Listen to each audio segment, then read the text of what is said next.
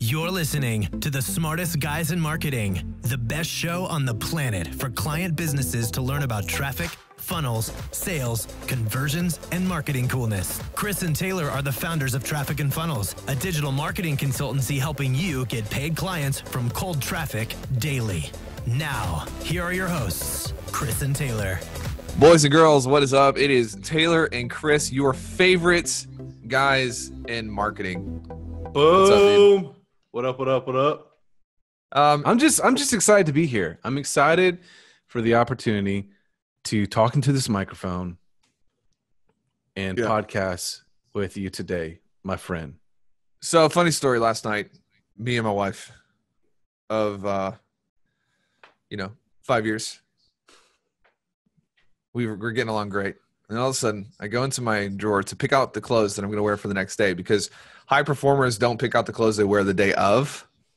They pick out the clothes the morning before, because I don't have time to make that decision when I wake up in the morning. I got to do other stuff to change people's lives. Yeah. So I open the drawer and it's like haunting horror music.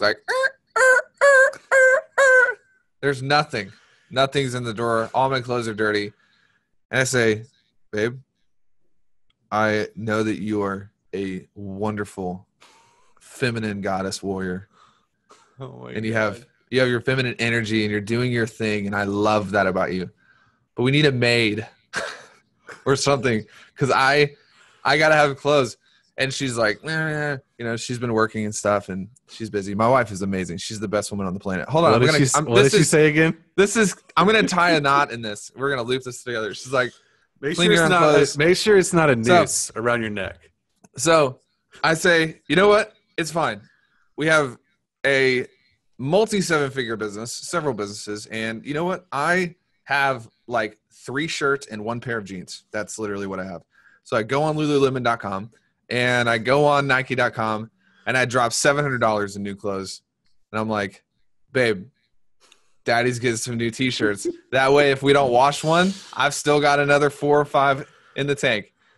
And she was, mildly disappointed, but she was also proud of me at the same time, because I never buy clothes. And I just wanted to get that off my chest, that I have broken through and I'm able to buy my own clothes now. And it's a big accomplishment for me. I'm proud of myself. I'm glad that you're able to buy your own yoga pants now. Those Lululemon ABC pants are like $150 a piece. And I'm like, you know what? Baller's gonna ball. Let's go. I can buy at least one of these pair a month. So rich. Okay. Oh, anyways. What are we even talking about? We're talking about Chris and Taylor's biggest reason for success. The reason that I'm Lululemons whenever you want. Well, yeah, we're just talking about how people are like, Taylor, Chris, how do you buy Lululemon pants like that? How do you drive a Tesla? How do you drive a Denali? And we're going to give you the secret, the main reason that Taylor's able to buy Lululemon pants on a Tuesday night, 10:30 o'clock, and not even look at the bank account first. There's a reason why. Not even think twice about it. It's bigger than Facebook ads. People market today that, paid advertising is like the secret sauce, which is an actual tactic strategy you can use. It's bigger than the ability to sell. We've talked about all these things before on the podcast. Yeah. So this is super important. Here it is. We protect fiercely, ruthlessly, violently, vehemently. We protect our ability to show up daily. Now, before you hit pause and curse, scream cursities, if that's a word, at the heavens. People are like, I thought this was about marketing. Listen, just calm down for a second, bro chacho. This is about marketing, because at the end of the day, no skill set, no Facebook algorithm, no sales ability, no tactic, nothing's going to protect you against the lack of discipline to show up every single day. And what we find is that we'll have clients come in and they'll experience results. They'll get some torque. They'll get some fire under them, some wind in their sails, and they'll do it for a month and then they'll just fall off the face of the planet. Because at the end of the day, it doesn't matter how skilled you are. If you've got friends in your life that are keeping you from showing up with passion, if you've got things that are going on, issues.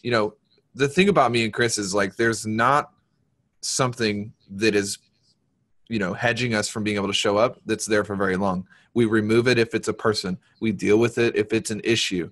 You know what I mean? Yeah. Yeah. So nothing gets in the way. And obviously you have to know what it is for you showing up daily. For us, it's mapping out what we have to do in our business every single day, week, month, quarter to get to where we want to go. And sometimes, honestly, it just sucks.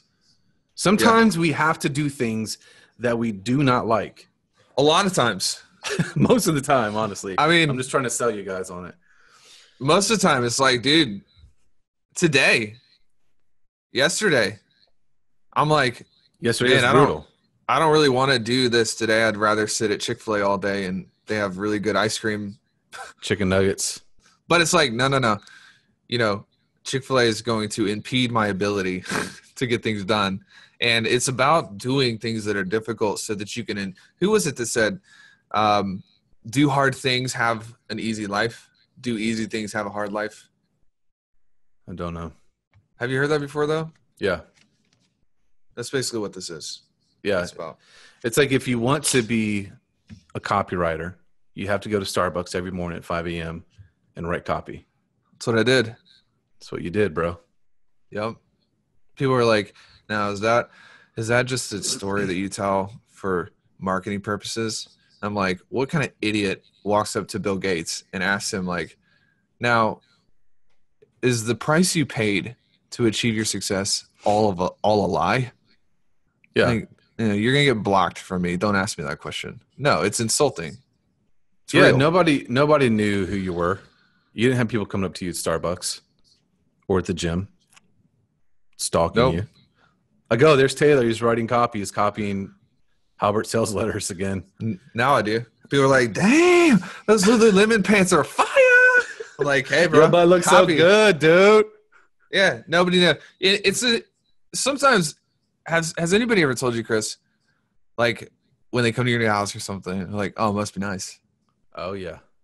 Oh, man, pet peeve of the century for me. You walk up to Michael Jordan and you're like, must be nice to be so good at basketball. Must be nice to have been born 6'3" and this dude.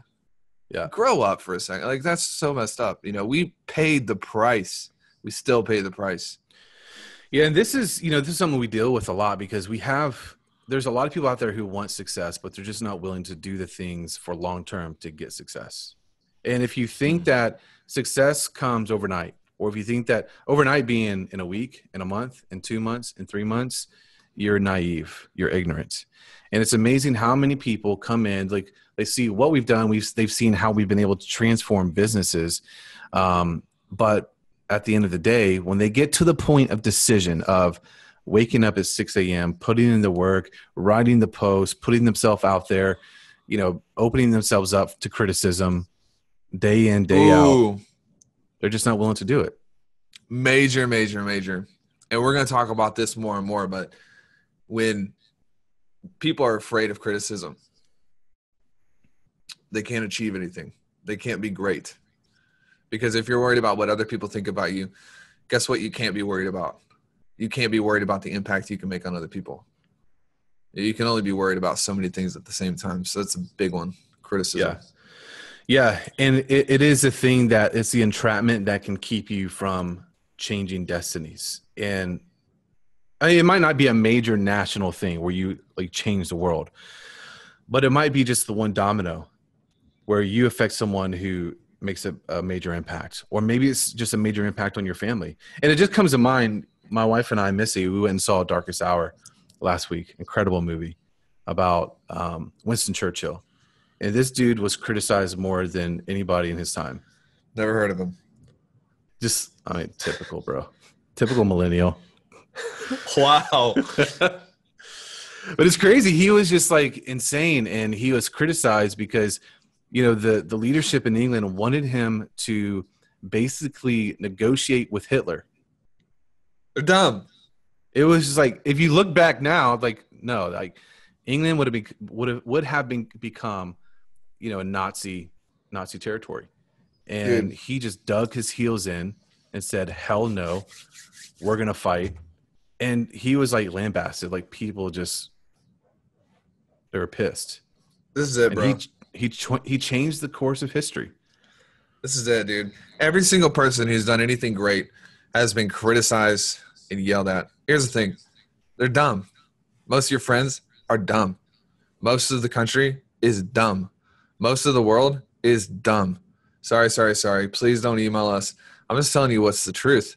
If you're going to if you're going to wake up and you're going to get out of the bucket with all your crab friends pulling you down in the bucket, you're going to have to separate like how you view yourself from what other people say about you.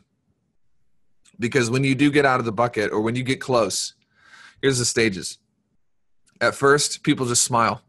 And they're like, oh, yeah, sounds great. I'm in your corner, 100%. That's cool. Oh, Chris, you want to be financially wealthy? Oh, that's cool. That's great. We love you, Chris. And then you start getting close.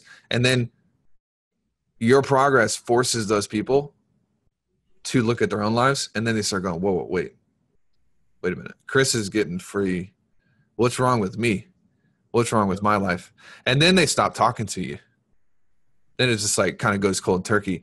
And they have to actually acknowledge that you have taken control and done something better than them.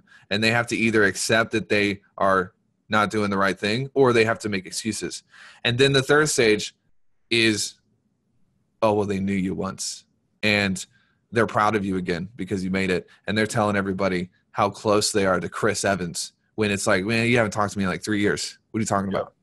And you have to be strong enough and have the presence of mind to make it through that middle stage 100%. and protect your ability to show up. And if that means you lose some friends, tough. Bro, I've had like my own family members in that stage. Like, Chris, what is wrong with you? Why are you doing this? Why can't you just be happy with where you are and what you have? And mind you, I was broke as a choke, struggling, stressed out. Like my life was awful. Yeah. And yet you're saying, why can't you just be happy with what you have? There is a difference of finding positivity in your different stages of life. But if you don't have an aggressive plan to get out of that suckiness, there's something wrong with you. Yeah. Charlie Munger. If you don't know who Charlie Munger is, he's like Warren Buffett's sidekick. He said, acquire wisdom and adjust your behavior accordingly. If your new behavior gives you a little temporary unpopularity with your peer group, then to hell with them. I don't know, like if somebody who's worth that much money and who has that much wisdom is saying stuff like that, you better pay attention to it. Now, I think that there's a balance here, and you should go back to some old episodes. Like I think this is we can find this episode and put it in the show notes where we talk about like the difference between like not everybody that you're friends with has to be rich. Okay, that's silly. But the people you hang out with should be bettering you in one area or another. So there are people that Chris and I, we have friends that they don't have a lot of money, but man, they've been married for 8 years and their kids are healthy and their lives are healthy and they're a good relationship. That's different. Like they are bettering us. But for the most part, like, you know, your finances are a reflection of typically how you live your life. And so it's a big deal. Like you want to make sure you're paying attention to the people you surround yourself with and making sure that they are enabling you to show up, not taking away from your ability to show up. Yes. This kind of got off on a tangent of friends. But it was good though. I think it was needed. Show up daily, my friends. Show up and get the memos. TrafficandFunnels.com/memos, MEMOS. Give you the friends and family discount. It's only like $7. It's only $1,500 today. All right. See you guys. Later.